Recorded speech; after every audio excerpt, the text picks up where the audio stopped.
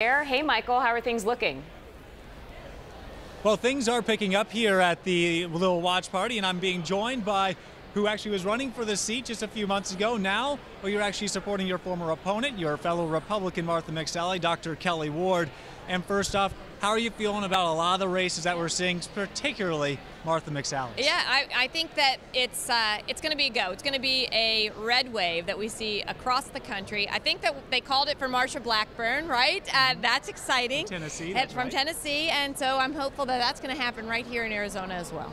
So what do you really believe is at stake? I mean, you wanted to get this seat. Why do you believe that this seat is so important to get for Arizonans to make sure it stays red? Right. Well, I mean, I think that we need somebody who will support the America First agenda, somebody who is for securing the border, building the wall, making sure that we have great access to high-quality, cost-effective health care for everyone, that the economy continues to grow, that our military is supported, that our veterans are supported, and I think that that's what Martha's going to do as a senator, and I think that's what the Republicans are going to do up and down the entire ticket.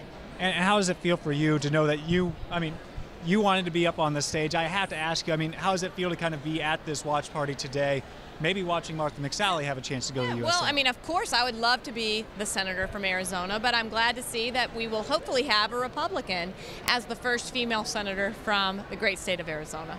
And when we're talking about this, we've seen a lot of major players come in, from President Trump to others, but you also did your part a little bit to help out Martha McSally. What did you do to try to maybe push her over the top at the very end? Yeah, I've been very supportive of her campaign, as well as pointing out her opponent's flaws.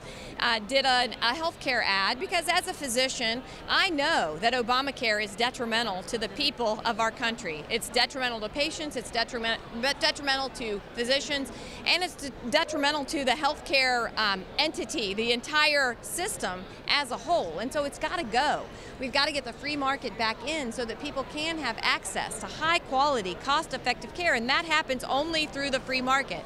So I worked with a super PAC called Restore Our Healthcare to be able to put an ad out in support of Martha and opposing her opponent. So what do you think is really at stake here as we watch these results roll in? What do you think is at stake here for Arizonans and the country as a whole? Yeah, I'm hoping for a red wave across the entire country so that President Trump has the support that he needs in the House, in the Senate, and in the local, at the local level, at the state legislative level, at the governorship level, so that we can continue with that great America First agenda.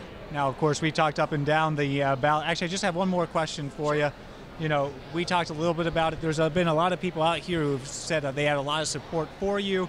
Would you ever consider maybe running in 2020 or for Senate ever again? I say never. My husband says, no, she's never running again at times. But I say, I'm a young person. I'm 49 years old. There's a lot of life in front of me, and I have a lot to offer. I have skills, talents, and abilities that I think could be put to good use for the people of our state and the people of our country. So we'll see. So that's a yes? Maybe. Yeah? Maybe. It's a firm maybe. Well, thank you so much for joining us. We really appreciate your time. And again, we'll keep you up to date with more guests, with more candidates as we continue throughout the night. Of course, we're